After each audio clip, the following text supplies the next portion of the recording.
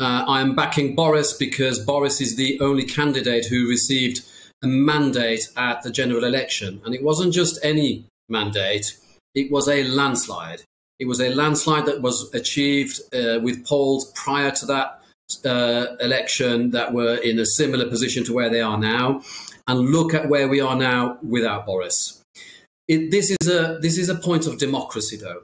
I believe the people of this country deserved what they voted for, and they wanted Boris Johnson. And they were very unhappy when MPs ultimately gave in to the Twitter sphere and to the intelligentsia, and who ultimately wanted to get rid of Boris because they knew they had a better chance of getting back into the EU or fitting their own agendas because any other MP wants to become the next Prime Minister of this country.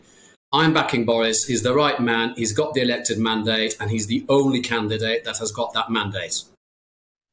So, Marco, obviously the Secretary of State for Defence has been talking this afternoon and saying that he's not putting himself forward, even though he's very popular, and you and I both know that, with Conservative members across the country. I think because he takes his job seriously and gets on with the job that he has and wants to continue to do that.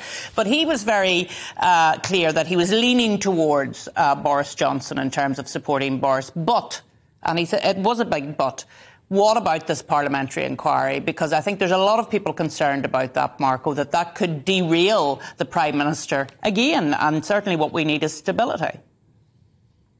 I quite agree in that analysis. But what I will say to you is, what are we going to do? Treat Boris the way we've treated him before and find him guilty until the facts have been assessed? We live in this country as a democracy where we are innocent until proven guilty. And what you are talking about there is that it needs to be proven that Boris willfully, intentionally misled Parliament. And I, for one, do not believe that at all.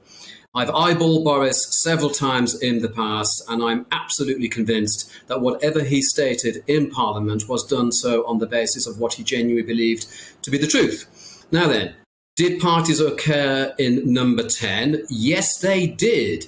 But they didn't any of them involve Boris. These parties were from civil servants, and what most people don't know is that there were literally hundreds and hundreds and hundreds of offices there. There should be managers, and there should be the chief of staff that control their own staff. It's not the job, as has been portrayed, for the Prime Minister to be out there policing every nook and cranny of, probably well over 1,000 offices to check that everybody's keeping to rules. Now, talking about the fixed penalty fine that he was subjected to, no other MP who committed far worse was ever treated in the same way. So yes, Boris was treated differently. So all I would ask is, let's be consistent with how the law is applied and treat everybody the same. I think you'll find that many, many, many MPs and probably lots of members of the public, even unwittingly, broke these rules. And by the way, the rule he was alleged to have broken was a rule that someone came in with a piece of cake. Someone came in who probably had previously had been standing next to him saying, please sign this report. It was his birthday. He took it. He reported it the very next day to the police. The police took no action, said nothing to see here. But then, surprise, surprise, 18 months later, they decided to take a different view.